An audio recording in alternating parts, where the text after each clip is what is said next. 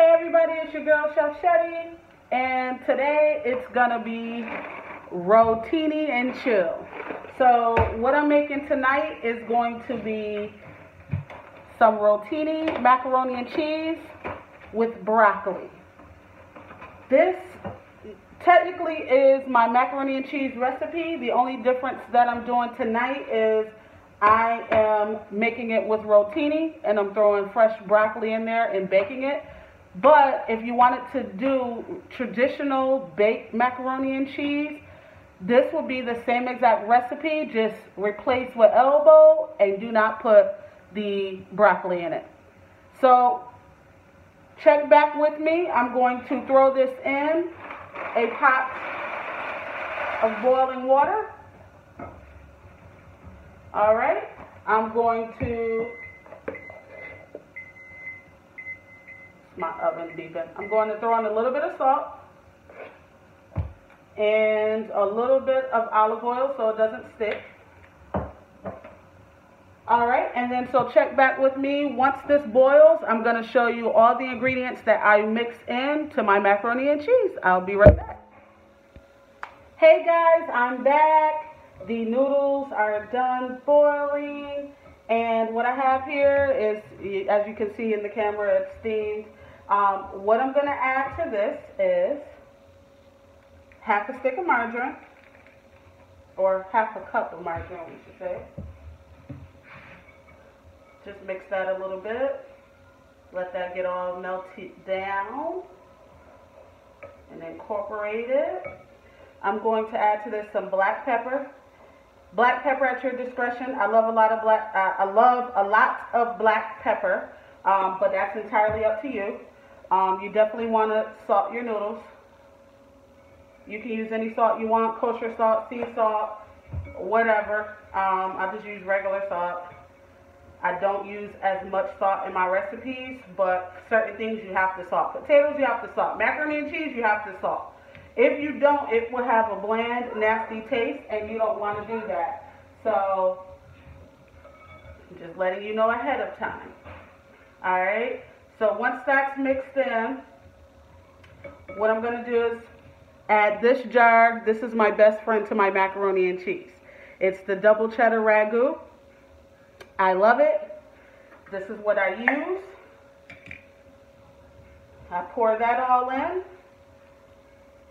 And I mix. Mix that, get that all incorporated. Now save your jar, don't throw it out yet, because there's things that I'm going to add to this to jazz it up.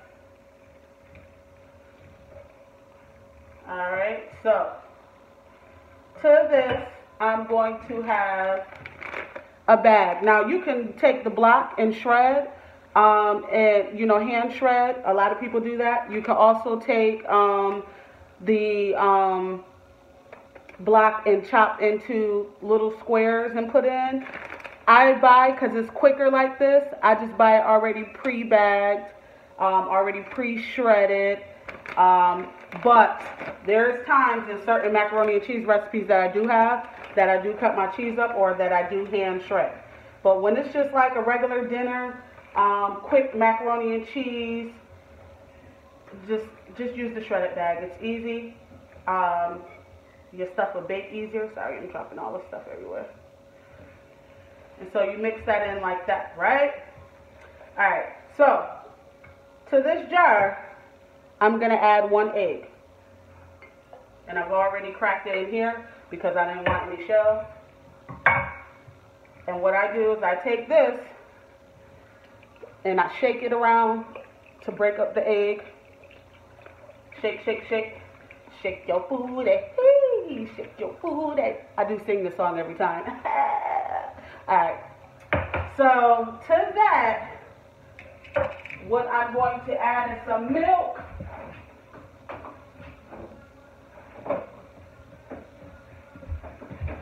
You need some milk. So what I do is I fill the milk up. Now, again, different recipes call for different things. This particular one, I'm using regular vitamin D whole milk. Put the top back on, shake,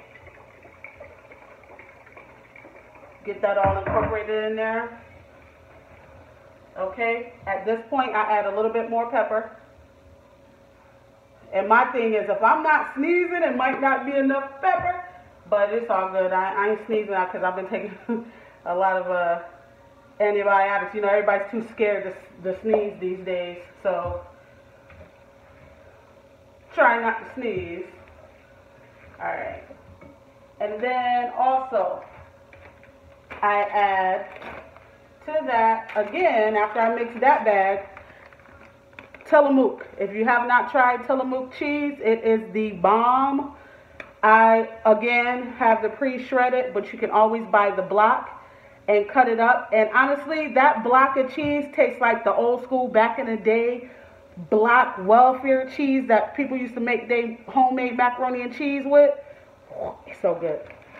So this one is the triple cheddar, and it's thick, and it actually looks like it was hand shredded. That's why I like it. But I add that in also.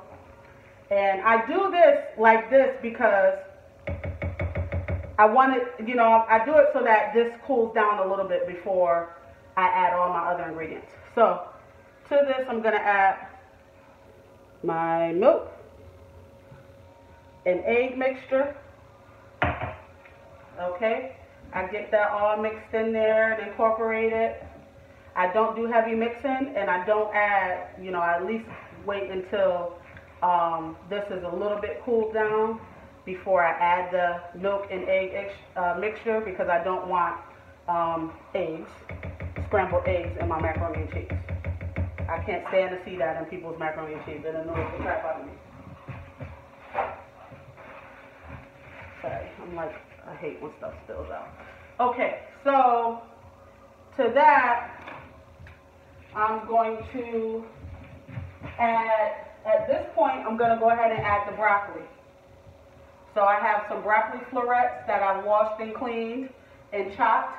I roughly chopped them because we like the broccoli taste.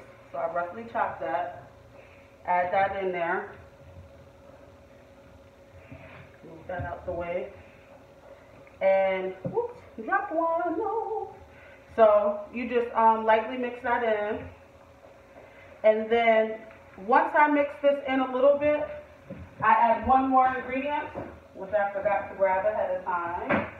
But the last little ingredients I add, and I only add this, which is garlic powder. I add a little bit of it into this. My regular macaroni and cheese recipe, I don't add garlic powder. But to the broccoli, I do. Just to give it that extra boost and taste. Alright, so once that's mixed in, I add my last bag of cheese. This time around, I'm using just pure mild cheddar. Just to get that in there. Okay. Mix it in. And I lightly mix.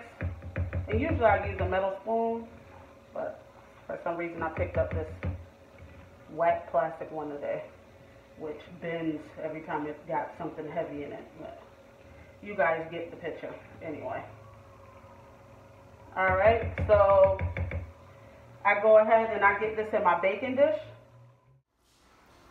Alright, you guys, I'm back. It's been 30 minutes. Now I do have a gas range, so 30 minutes for me. I like to see how the edges are golden brown. That's when I usually know it's done. I don't really want the middle too crispy and crusty. But if you have an electric stove, if you know your oven has funky cook time, it cooks slow, then do it for 40 minutes. But mine is 30. And as you can see here, do the close-up. Ooh, ooh, woo. Yes. Now to this, what I also made that's going to go with our dinner tonight is some garlic and herb salmon. Garlic herb butter salmon. So I made the butter, garlic herb butter sauce on top of some salmon. So that's for dinner tonight, and that's going to go with this glorious macaroni and cheese with broccoli. So that's it. That's dinner tonight. Hope you guys like this recipe. And for more recipes and recipe ideas, I did start my YouTube channel. It's Cooking with Chef Shuddy. I think I'm going to change it back to Pink Grits though. So just if you look for Pink Grits, it should be there on YouTube or under Cooking with Chef C Bangs. That I think is what's under it right now. But just check me out. And I hope to talk to you guys later. Bye.